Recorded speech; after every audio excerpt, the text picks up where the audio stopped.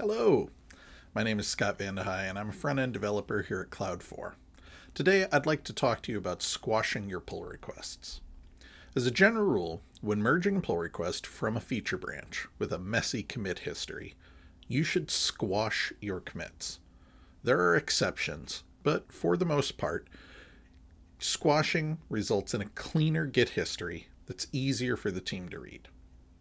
For context, our team uses a version of Git Flow, which means team members do most of their work in a feature branch. Feature branches are short-lived, and there's only one developer committing to them. When the work is ready for review, they make a pull request back to the main branch. Once it's been approved, it gets merged, and the feature branch is deleted.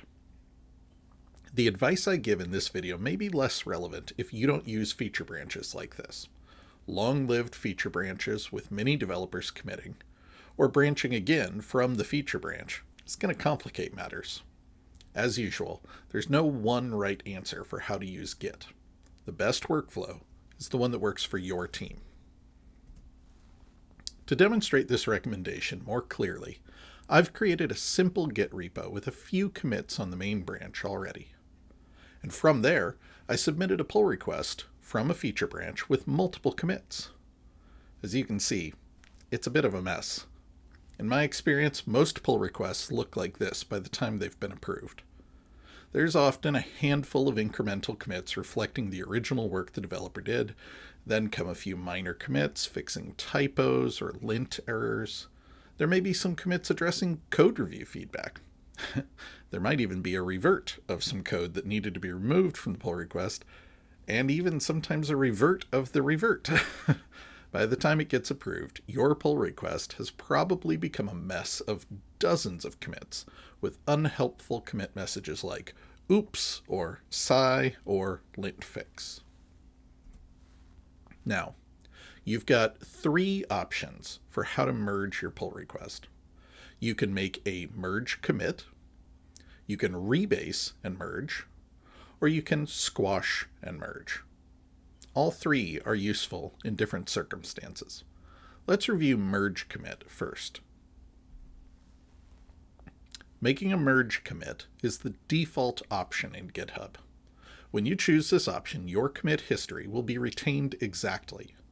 Your commits will be interwoven with any other commits made on the parent branch. For example, this commit here was not part of our original PR.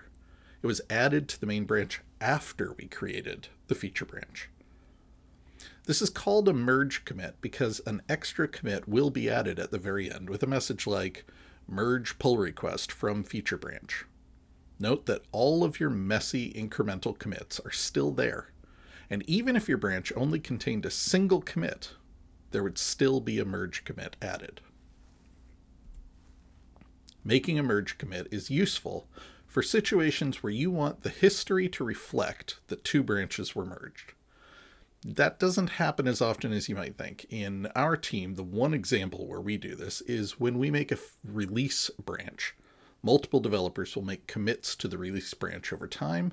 Once the release is done, we'll merge the release branch back into the primary development branch using a merge commit. In that case, merged release 13 as a commit is useful history.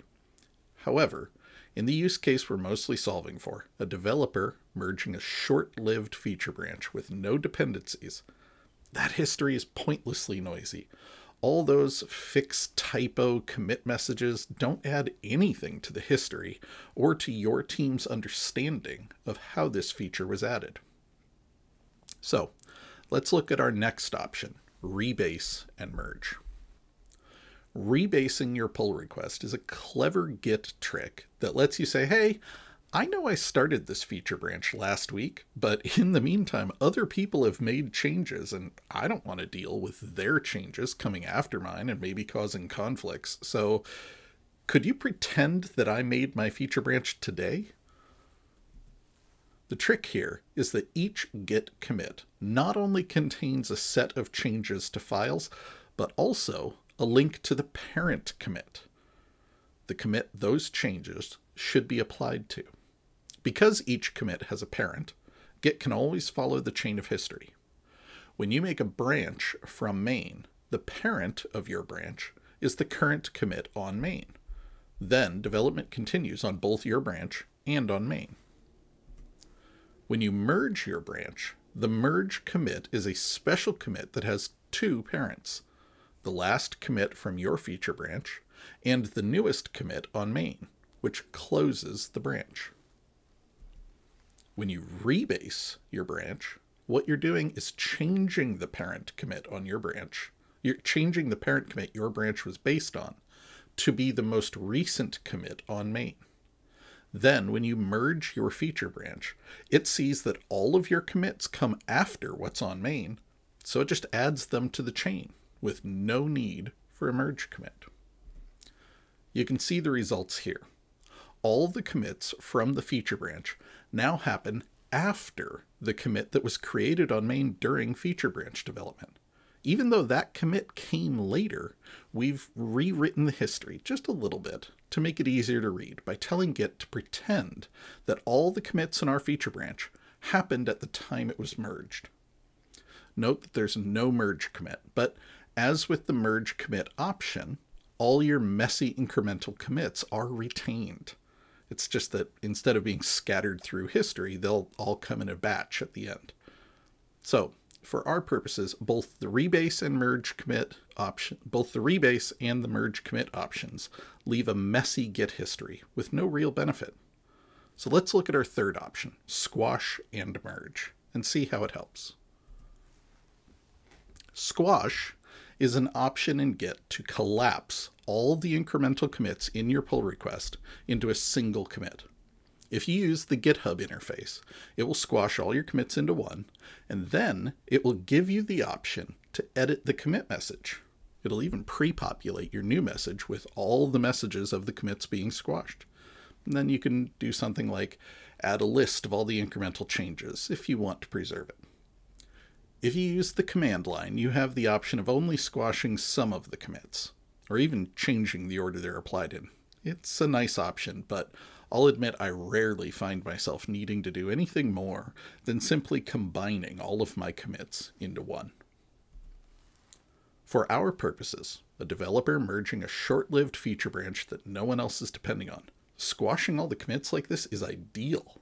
It gives us a nice, clean commit history with a single commit representing all the work that happened on the feature branch. There are no annoying merge commits. There's no pointless incremental lint fix commits, just one commit with a useful commit message. Squashing and merging is not the right answer for every situation. In particular, if you need a record of one branch being merged into another, or if you have long-lived feature branches that other people depend on, your team may prefer merge commits as a more accurate record of history. However, for developers working alone on short-lived feature branches that will be deleted after merging, squashing is ideal. It results in a cleaner Git history that's easier for the team to read. There's a quote in the Git documentation that really gets to the heart of this. One point of view on this is that your repository's commit history is a record of what actually happened. It's a historical document, valuable in its own right, and should not be tampered with. From this angle, changing the commit history is almost blasphemous. You're lying about what actually transpired. So what if there was a messy series of merge commits? That's how it happened, and the repository should preserve that for posterity. Now, the opposing point of view is that the commit history is the story of how your project was made. You wouldn't publish the first draft of a book, and the manual for how to maintain your software deserves careful editing. This is the camp that uses tools like Rebase and Filter Branch to tell the story in a way that's best for future readers. I think it's clear I subscribe to the second point of view. The point of the commit history on a project is to help devs in the future who are looking back to when a particular feature was added. They don't care that you fixed a typo or had to address a lint error. They just want to know the context around when and why your feature was added. In conclusion, as a rule of thumb, I feel strongly that most pull requests should squash down to a single commit with a well-written message explaining why a change is being made. Thanks for listening. I'll catch you next time.